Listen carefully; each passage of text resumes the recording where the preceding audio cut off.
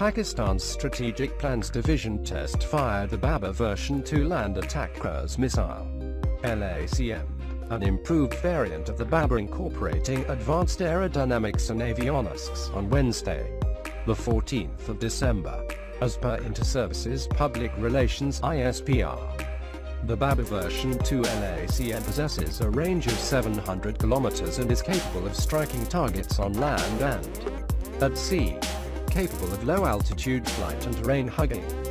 The Babur Version-2's guidance suite is composed of terrain contour matching (TERCOM) and Digital Scene-Mapping Area Correlator (DSMAC).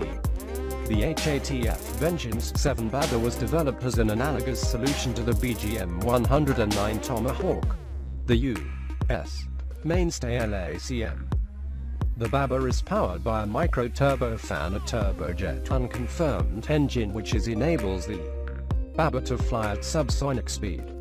The Babur Version-2's TERCOM and DSMAC guidance systems enable it to accurately engage targets.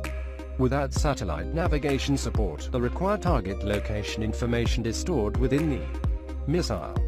DSMAC serves as an optical sensor to match real-time imagery with stored imagery information.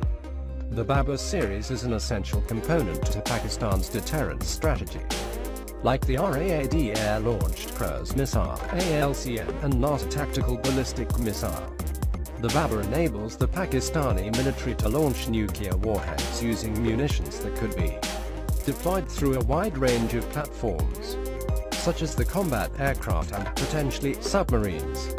While the Babur Version-2 seems like a minor iterative update, the added note about it being capable of engaging targets at sea suggests that the platform is being developed for anti-ship warfare.